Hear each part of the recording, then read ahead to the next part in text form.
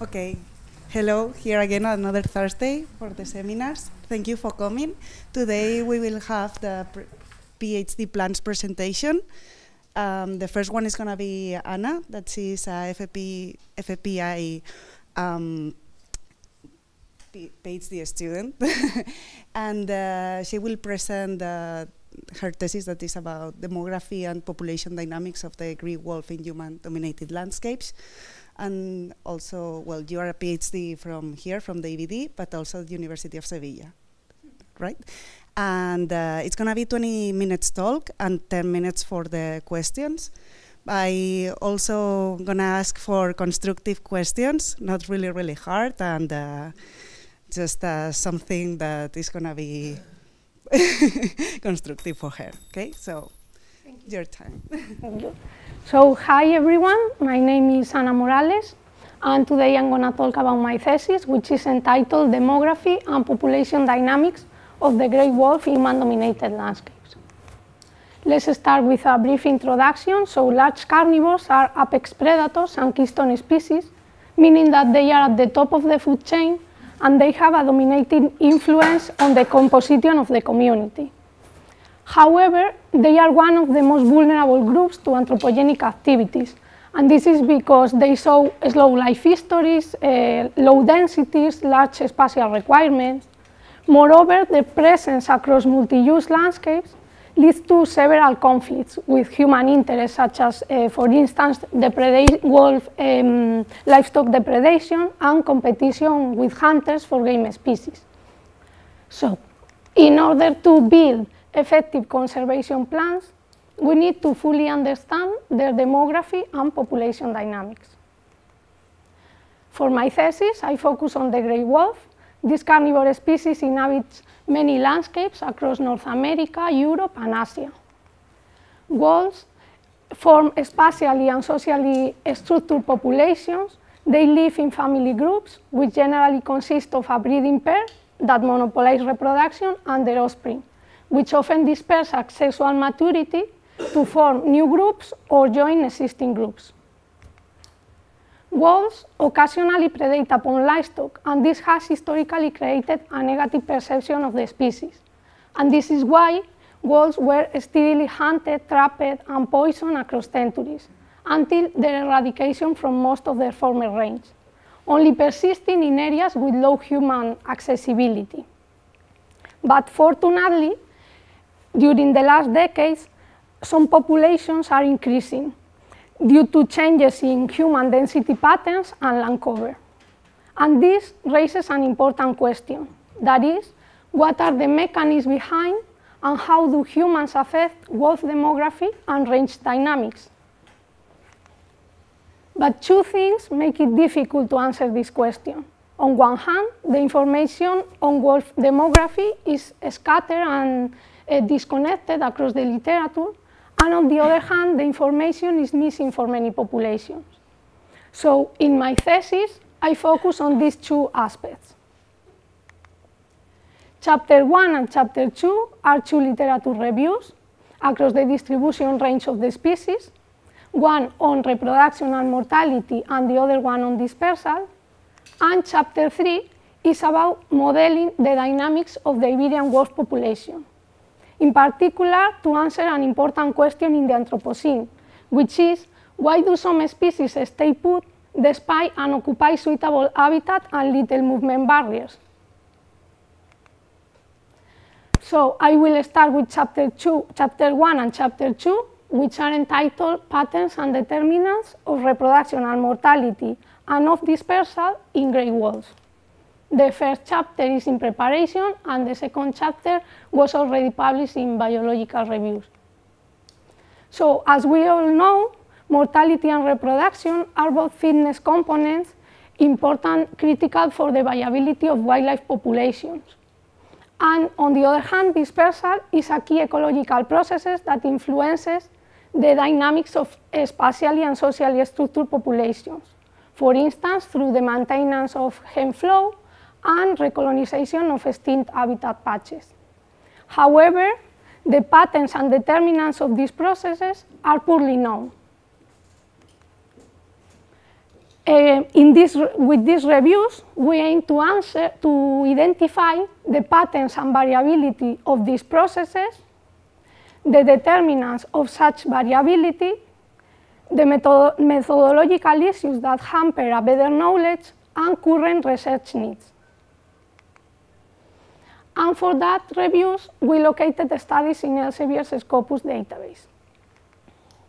Regarding the review on mortality and reproduction, we extracted numerical information from 35 and 41 studies, and we extracted information on different parameters such as the ones we have here.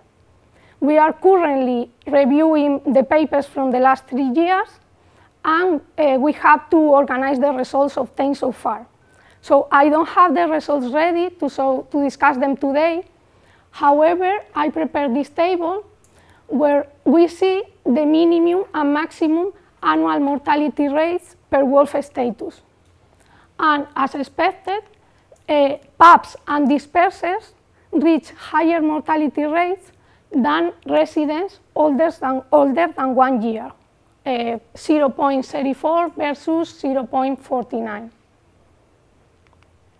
Now I will talk about the results of the dispersal review.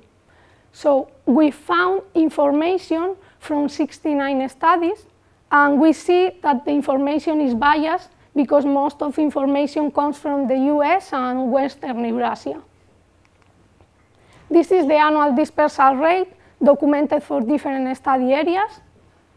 It goes from 0 to 0.79 wolves leaving the group per year. However, comparisons between study areas should be carefully made because definitions of dispersal rates vary widely among different studies. We also found high variation on the length of dispersal. The net distance, so the straight line distance from the starting territory to the territory where the disperser establishes or where it dies, goes from nearly 0 to more than 1,000 kilometers. The minimum distance, meaning taking into account wolf relocations, goes from 41 to almost 4,000 kilometers.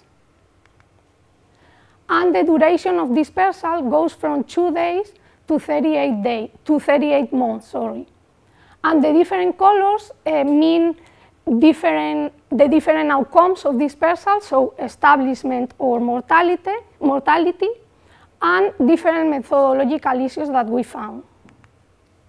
Methodological issues are often related with the elusive nature of wolves. For instance, the length of dispersal, the estimates, are often biased towards short distance movements, or monitoring of dispersal events is often incomplete. However, more important, we found that researchers often fail to provide detailed information on how they estimated the data, and this prevents other researchers from using the data. We also extracted data on dispersal success. We knew the dispersal outcome from 70% of dispersal events per study. However, we didn't know the outcome for the remaining 30%. So there is a high uncertainty. And regarding dispersal events with known outcome, 77% ended with settlement, whereas the remaining 23% ended with death. You might think that dispersal success is high. However, we expect a high proportion of dispersal events with unknown outcome to correspond with mortality events, in particular with poaching, which is really difficult to detect. So far, we've seen that methodological issues influenced dispersal estimates, but besides that, many individual, social, and environmental factors influence dispersal. Here is a list with the factors from which we found information. However, I don't have time to go over all of them, so I will just highlight a couple. We found a nonlinear relationship between dispersal rate and wolf population density, being dispersal rate higher at lower and maximum densities and higher densities. And this has been seen for other species and is consistent with theoretical predictions. So a balance between the benefits of cooperation and the cost of keen competition and availability of empty territories. So this balance changes along the gradient of population density, determining dispersal rate. Human cause mortality can reduce the length and success of dispersal events through the direct killing of dispersers. Besides that, mortality of residents creates vacant territories and social openings in groups, and it seems plausible that dispersers attempt to occupy the nearby opportunities in preference to making longer dispersals. So human cause mortality of residents and dispersers can have substantial but differential effects on dispersal. Finally, we summarize the research needs to improve our understanding of dispersal. I will just highlight the creation of a global network database. So researchers should collect data on both dispersal parameters and the potential determinants and make such data available for future studies. And this will allow, for instance, to do robust meta-analysis.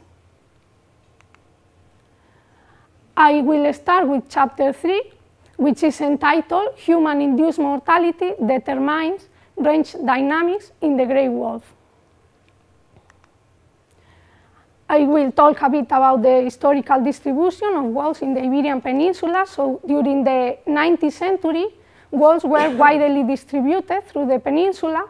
However, during the 20th century, the population declined, reaching its minimum by the 70s, when a hunting law changed the wolf status from vermin to game species. This, together with changes in human density patterns and land cover, allowed the population to initially increase. However, during the last 30 years, the distribution range and the number of groups have not changed substantially. And the different census done since the 90s gave around 300 packs distributed in the northwestern corner of the Iberian Peninsula. Moreover, a small population located in southern Spain disappeared recently, and wolves basically remain isolated from other wolf populations. Regarding wolf protection, wolves in Portugal were listed as protected since 1988, whereas wolves in Spain were legally hunted until 2021.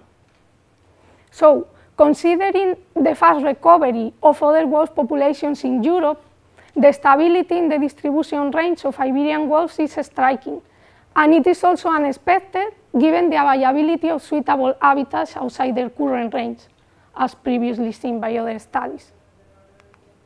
So, our research questions are tightly linked to answer why do some species stay put despite unoccupied suitable habitats and little movement barriers. Most of the studies have only focused on how climate and habitat variables shape a species distribution range. However, several studies acknowledge that understanding the demography and demographic feedbacks is important to understand range dynamics. And this is what our study is about. So we divided our questions in 2 blocks. In block 1, we explored the demographic status of the population for the last 30 years of population stability by looking into parameters of reproduction, mortality, etc. And our specific questions are, has the demographic status of the population varied over time? How is the demographic status compared to other wolf populations? And in block 2, we analyzed the effects of mortality. So if we reduce current mortality, what are the effects on the demographic status of the population?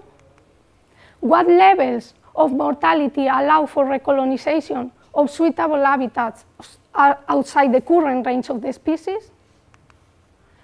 And do the mortality of residents and dispersers have differential effects on range dynamics on wolf expansion?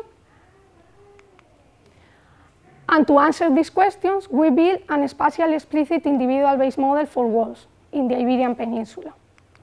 Our model is made of 4 components: a map of habitat quality for wolves, the population of wolves that we used to start the simulations, the territory of the groups in the initial population, and the rules according to wolf ecology, which include detailed information on the life history processes that determine the fate of each individual each day, and the parameter samples that we use to fit the model. So a parameter sample is a combination of values of reproduction, mortality, etc.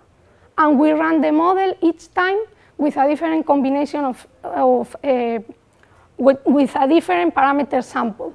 And we also run replicates. When available, we use information from Iberian wolves, and otherwise, we evaluated the range of values corresponding to all populations. And we did so by using the information collected in the literature reviews. So after running the simulations, we compare our predictions with the real data to identify the parameter sample that best explain the past demographic status of the population during the 3 study periods considered. We selected the parameter sample that best explain the last period to do the future projections up to 2035 and under different scenarios of mortality. So no changes in mortality and mortality reductions by 10, 20, 30, and 40%. Now let's talk about the results. So regarding the past demographic status of the population, I will show you several graphs where we see a metric, in this case the mean annual population growth, and how this metric vary across the 3 study periods considered. In general, we found no substantial changes over time, so I will talk about the general trend. So the annual population growth was always around 0. The proportion of groups breeding each year was less than 0.5. The dispersal length was really low. The median of the net dispersal distances was 31 kilometers, and the median of dispersal durations was 20 kilometers, with 20 days, sorry.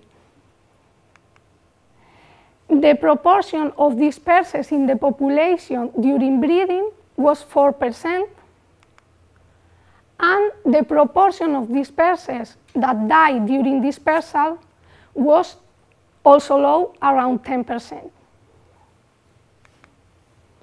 These metrics can be explained because annual mortality rates were high. So annual mortality rates for residents older than 1 year was between 0.23 and 0.30, and the annual mortality rates for pups and dispersers was higher, but uncertainty was also higher. Regarding mortality rates for dispersers, these are baseline values, meaning that they apply to dispersers that do not move farther from 100 square kilometers. So as they move farther, dispersal mortality rate increases. And regarding the future demographic status of the population, I will just highlight our predictions of wealth distribution in 2035. So if mortality rates do not change, wealth distribution regarding both the number of groups and the distribution range is similar to that in 2021. But if mortality rates are reduced by 10 or 20%, group presence increases mostly inside the distribution range.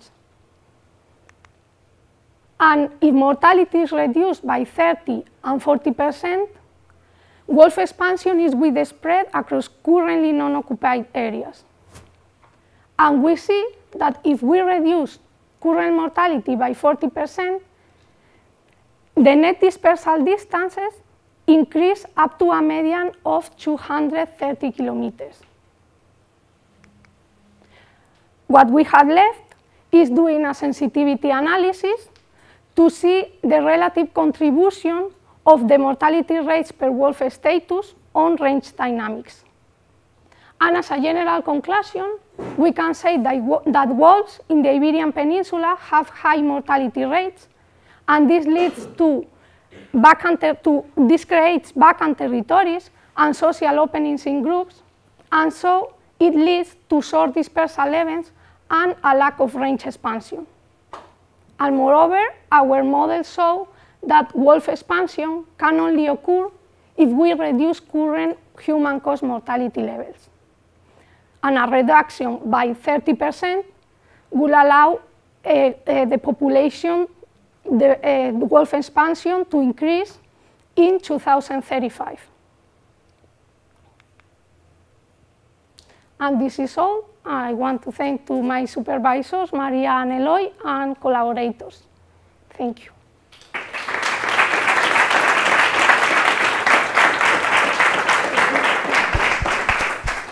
Thank you very much, Anna. It was really interesting. So now it's allow about 7 minutes for questions. So anyone has a question?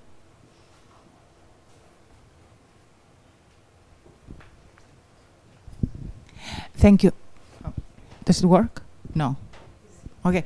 Yeah, thank you. So the demographic information, do you get it from the bibliography? Yes. I didn't get that. Yes, from the bibliography, and when available, we use data from Iberian wolves, but it's also extracted from the literature reviews. Mm-hmm. Yes. And because the range for a single parameter might be very large, so what do you use, like the mean or the whole interval, or how it works? No, so we evaluate the whole range. Okay. So we create different, what I call parameter samples, so are different combination of values. So for instance, if mortality varies a wide range, we sample the whole range. So we create different combination of values of mortality, reproduction, etc. We check like 135 combinations, different combinations, so we are sampling the whole range to detect, to identify what is the combination that is plausible for the period of study. Thank you.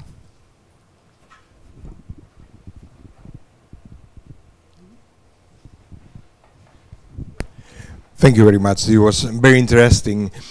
And well, the situation of the mortality, it's very confusing because you are talking about 30% mortality, but it's not homogeneous within Spain. In some areas was a game species, in other areas is protected. Most of the mortality is in poaching. So basically you are assuming a constant mortality independently of the legal status, or do you think that that is an irrelevant factor? Just curious.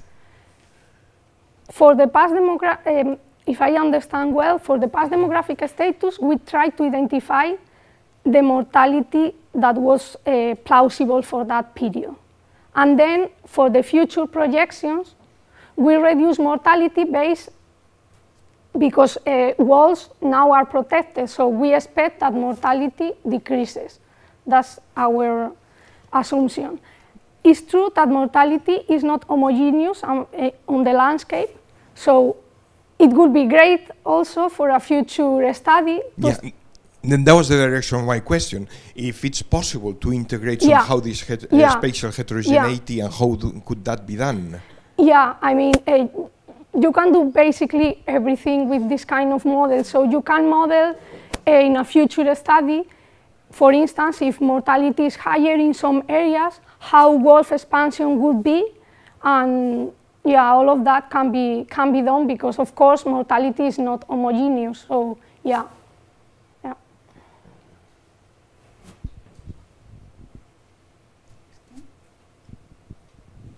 Thank you.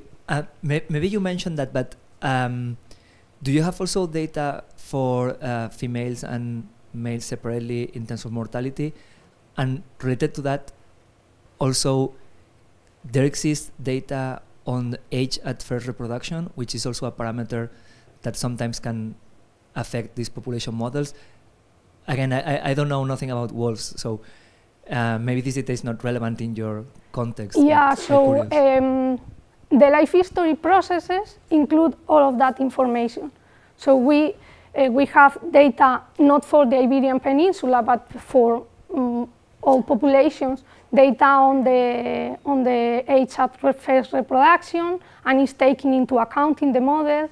And so all that is known about wolves, all demographic parameters that are known, are included in the model. So the life history process that I previously shown here.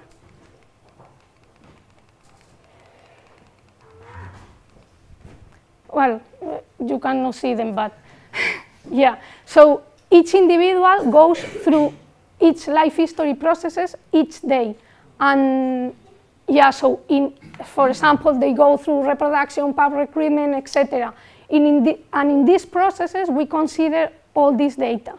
So it's included. And again, if for a parameter we don't know the exact value or whatever, we sample the range of values that is in the literature. So yeah, in fact, creating all the life history processes is what takes most time. Okay, so we have one last question.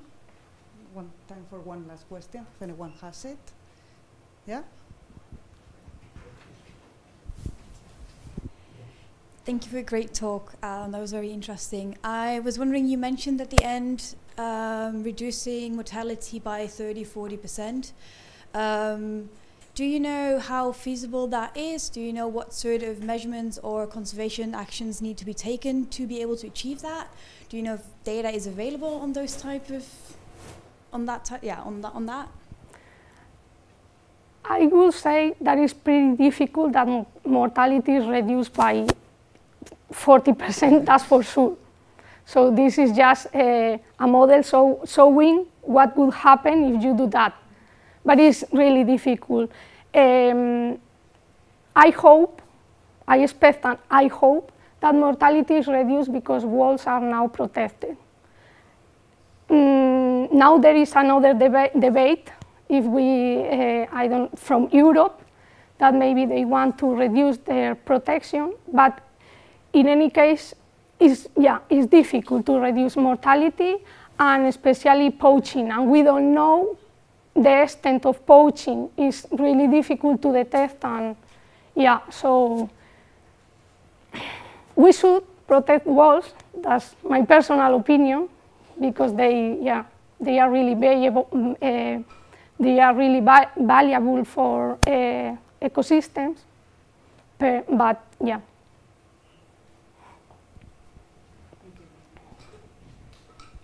Thank you. So let's and now we'll have another. Yeah. Thank you very much, Anna. Sorry.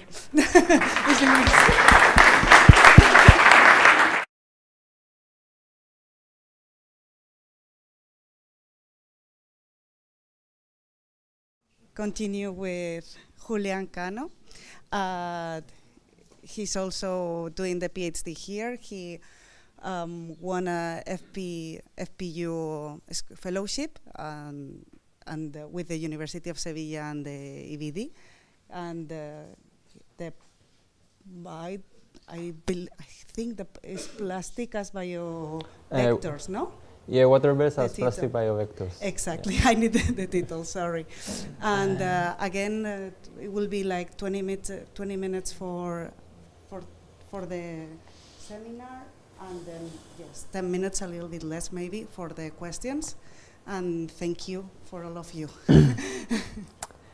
So, hello everybody, I'm Julián. I've been here for 1 year with an FPU, supervised by Andy Rin and Marta Sanchez. And I'm going to show you my thesis plan that is about the water birds as plastic biovectors. First of all, I want to give a little introduction. As probably you know, pollution is one of the main drivers of global change, and specifically plastic pollution has received an increasing amount of attention than they are receiving. There are more papers being published about this issue, and well, to give some numbers, in the world 400 million tons were produced in 2022, and almost 59 million were produced just in Europe. Although I have mentioned that this is a very relevant issue in this moment, most of the studies have focused only on marine environments, whereas wetlands or freshwater environments have been overlooked. Although it is known that the effects could be similar or even worse in this type of ecosystems.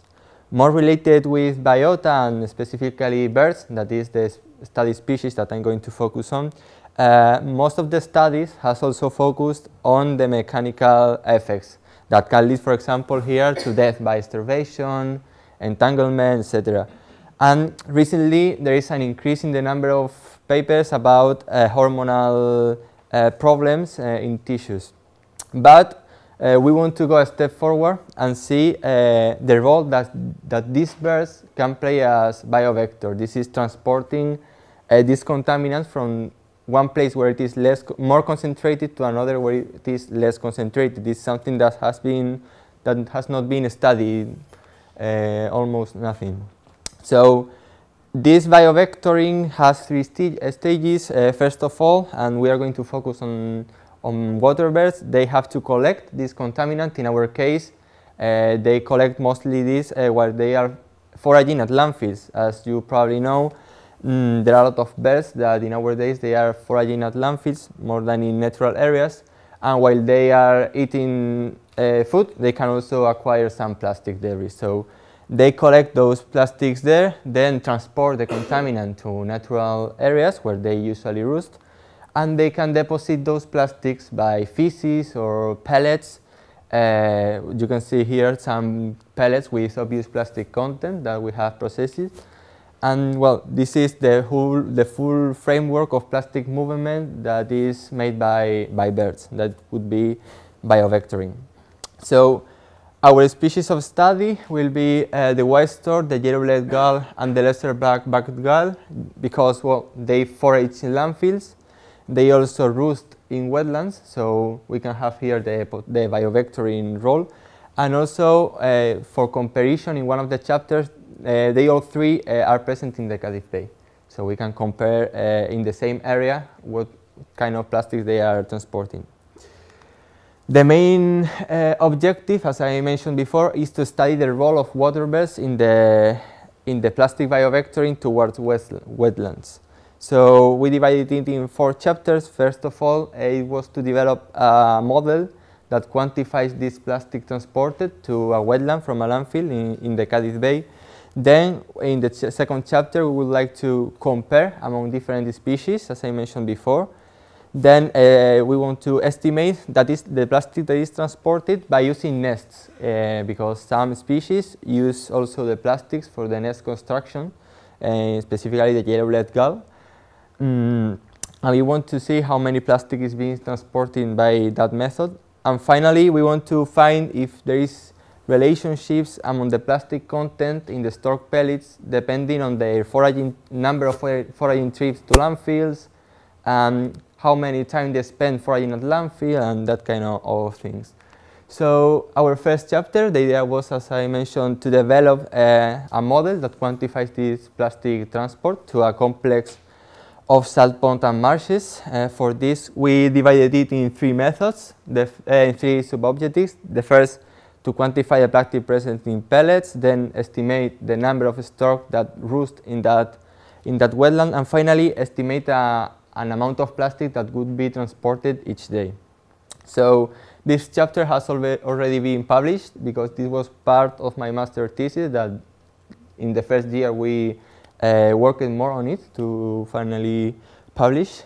So we collected 42 pellets in a complex of salt ponds and marshes in the Cádiz Bay, and we sieved them on a mesh of 0.5 millimeters. So we only are going to have plastics over that size, and we discarded the smaller plastics because they are more difficult to analyze.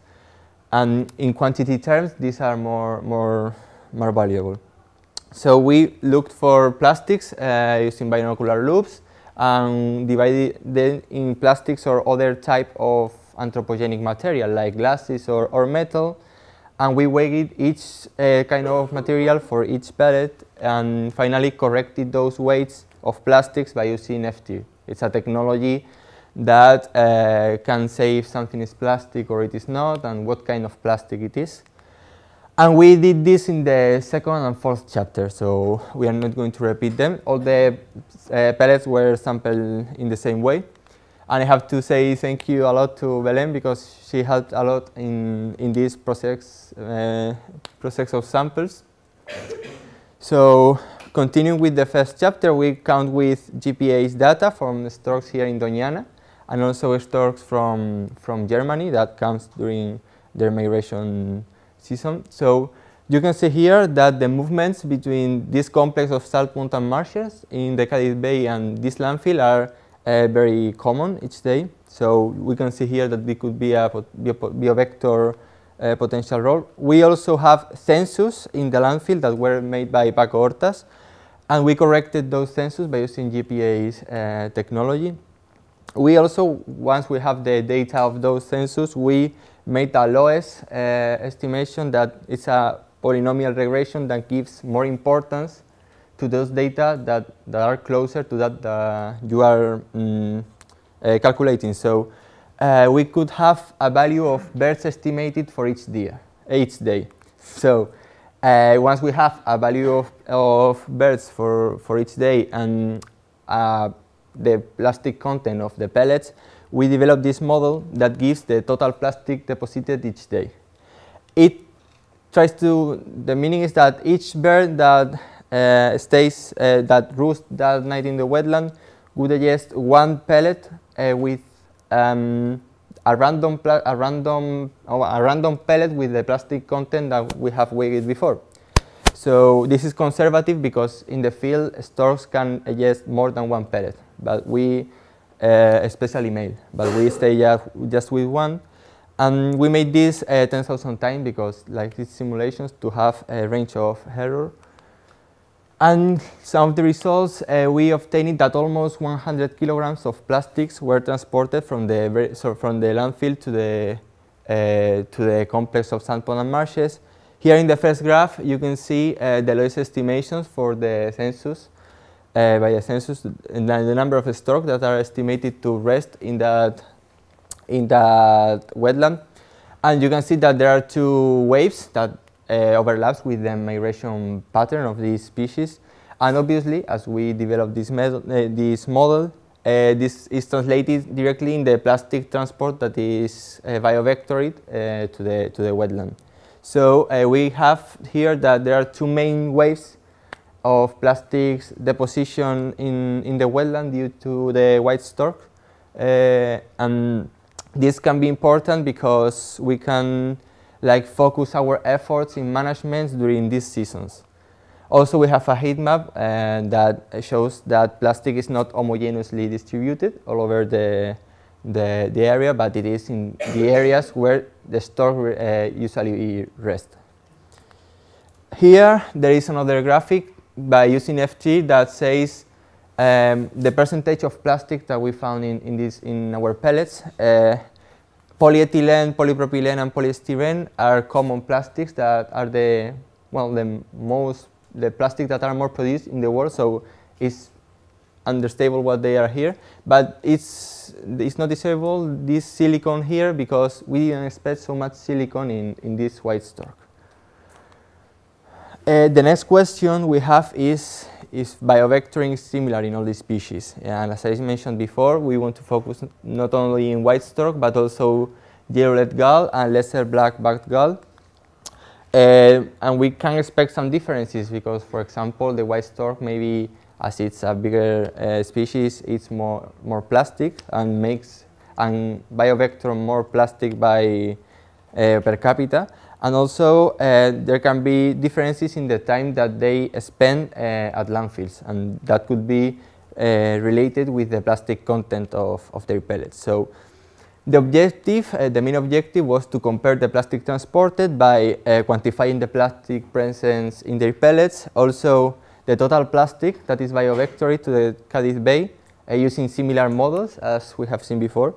Also estimate differences in the plastic quantities and types depending on the species, and try to find if any of these differences is also related with their movements, where they forage more.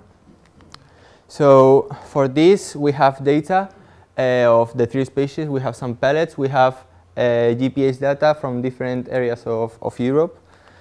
We also count with census, we'll count with census data from Junta Andalucía in the natural park, so we can know how many individuals are there. And here I plot a very preliminary movement map just to see a little bit their movements. These blue circles are the landfill, 3 landfills, and well, we can see that they all move to the wetlands for roosting and then for the landfill for foraging. But the green one, that is the yellow-legged gull, also goes a lot to ports and cities, that the other species doesn't seem to do that. We have some preliminary results, are very preliminary at this stage. We can see that the variation in the plastic content among the 3 species is very big. We find pellets without plastics, and for example, the pellet with more plastic is found in the yellow-legged gull. It was a pellet full of filled plastics.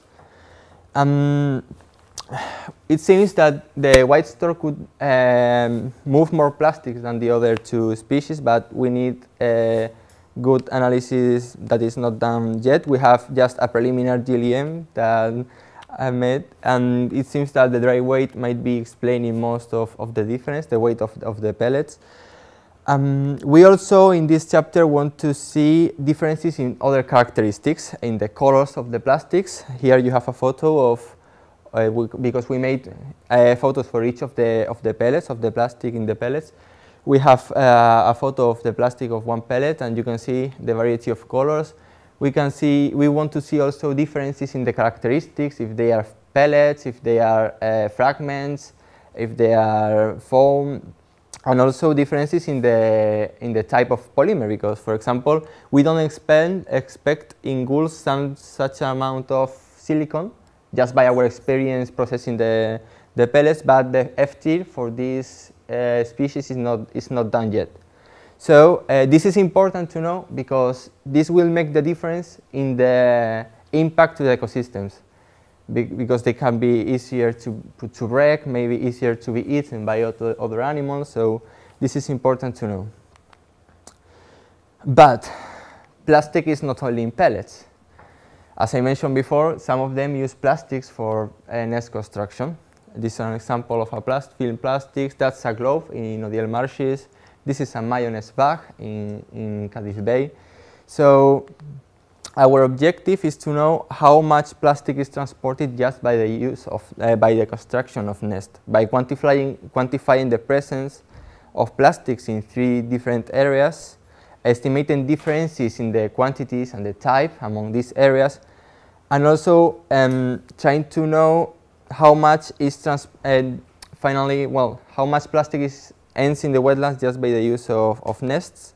So we have nests from 3 different locations. 30 nests are from Salinas del Odiel in Huelva, 32 from Salinas de la Tapa in the Cádiz Bay, and 31 in Salinas de la Industria, also in Cádiz Bay. And we took photos of each of the nests that we collected with the idea of to know if we could estimate the plastic content of the nest just by looking to the surface, but it's something that we don't know still if that will work. So we also have GPS data for this yellow-lead gull in the Odiel marshes to know also if they're moving, because we can expect that, by our experience, Odiel gulls maybe move more to marine environments and the others in the Cádiz Bay move more to cities. But it's something that we, by the moment, don't know with certainty. So here we have how we collected the data. We collect those nests and we get them with the plastic content, and then manually we search it for those plastics.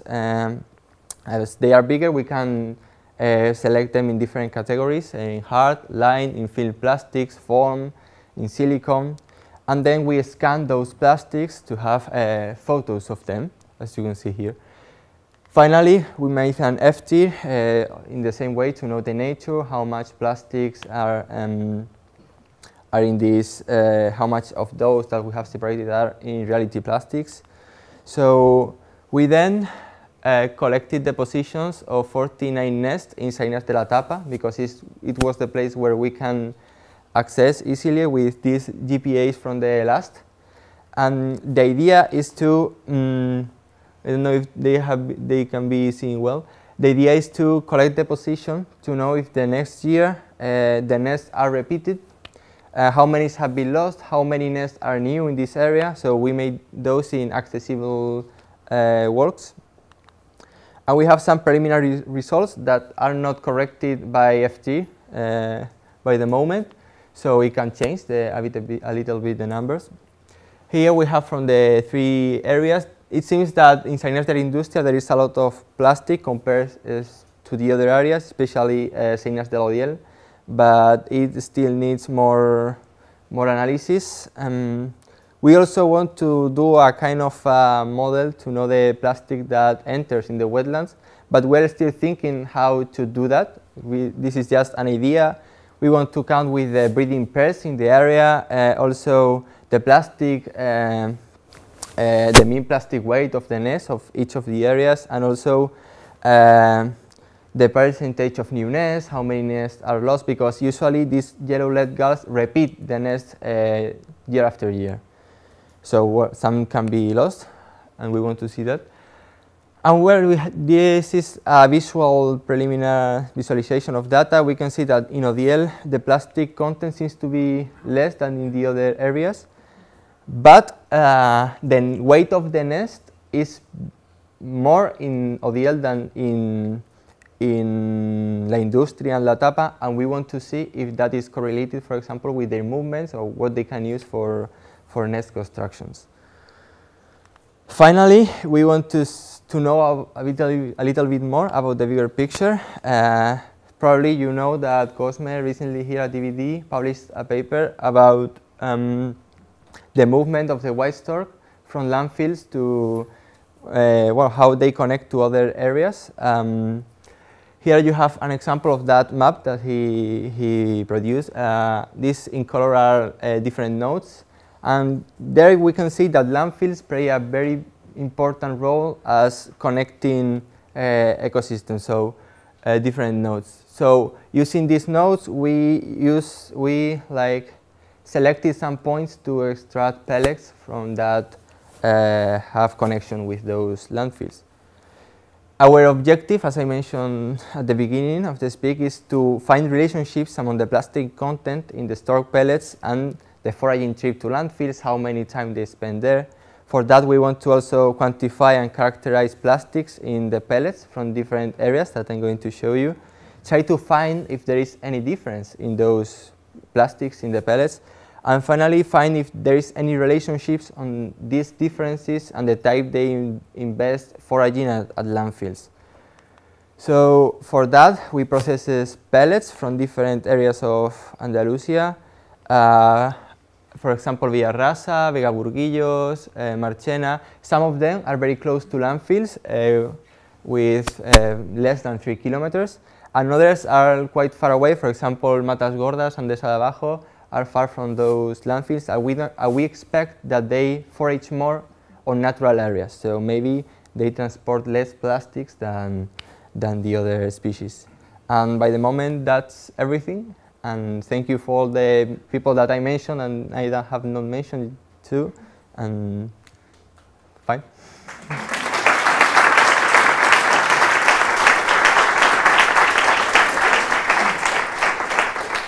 Thank you very much, Julián. Now it's time for questions. We have 10 minutes because you did it very fast. So, any question?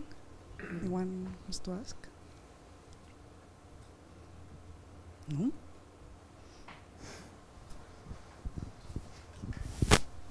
Hi, thank you very much. It was a really interesting talk. And I sort of have a more biological question. So, for instance, all the plastic in the nests, what effect does it have on nesting success or fledgling success? Or does it affect the stork in any way? Well, we don't really know the effects. And there are studies, but not in gull nets, I think, more in stork nets. The mortality increases with the plastic contents, the mortality increases. And for example, when I was with the team that follows or ring the white stork, I have seen some chicks that were dead because of those plastic, because they get trapped on them. So yes, it seems that it could affect to their survival, but also maybe there is other type of plastics, for example, the foam, that could help just by the heat that it conserves. Like, but I don't know. We don't know exactly how it can affect to the population. So, are you studying it at all? Not by the moment, just by bioactivity role. It's very interesting. Okay, thank you.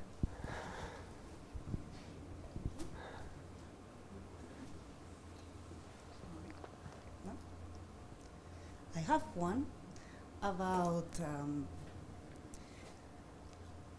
when you said the effort can be the effort to in the wetlands, no, that in the moment that there is more plastic because it's related with the migration or so in the thinking about how to do the effort, no, in that seasonal points, do you think that is something human related? That I guess it is, not like the effort for us to try to clean it. Yeah. Or the effort, what I was trying to say, and just not to be too long, was to maybe there are like methods to avoid the visits of birds to the landfills, like sounds or those kind of things, and maybe but it's not so useful by the moment. It doesn't seem to be very useful. But for example, falconry, in the case of gulls, not in the case of storks, could be useful in those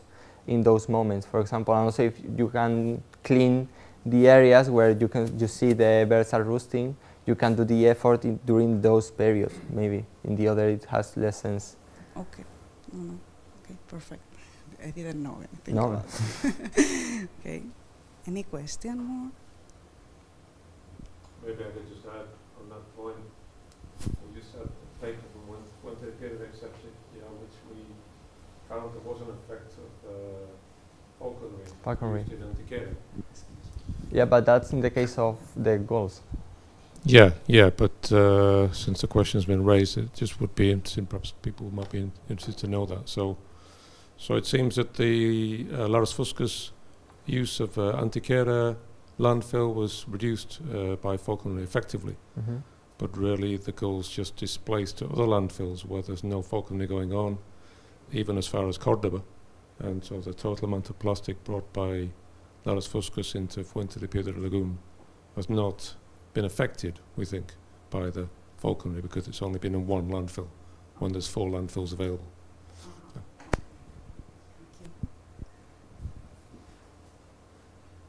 Anyone else?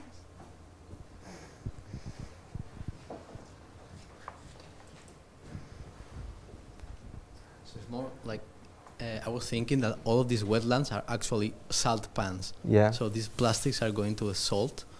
I was like wondering what is the effect on the microplastics we're ingesting through that salt, right? You mean that that this plastic can be in the salt later? Yeah. Yeah, that's something that we have thought about, but the thing is that this salt comes from the ocean. So the ocean, as you probably know, is contaminated with plastics and microplastic and nanoplastics. So it has, well, there are a lot of papers that comments the amount of that, well, that salt is contaminated by plastics worldwide. So we don't expect that these birds are having really an effect in the plastics, or we cannot say by the moment that, because we have not studied if those plastics really goes later to the salt.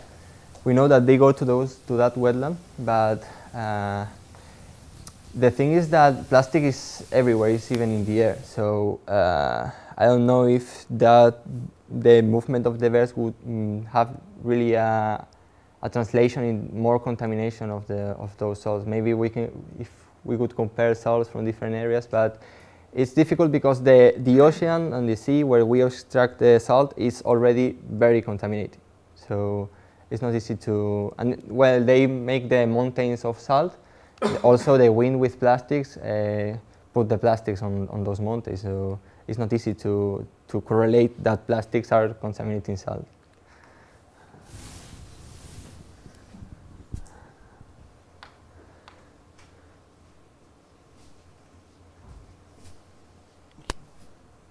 So, if there is no any question more, we can finish here. Thank you very much, Julián. Thank It was you. very interesting.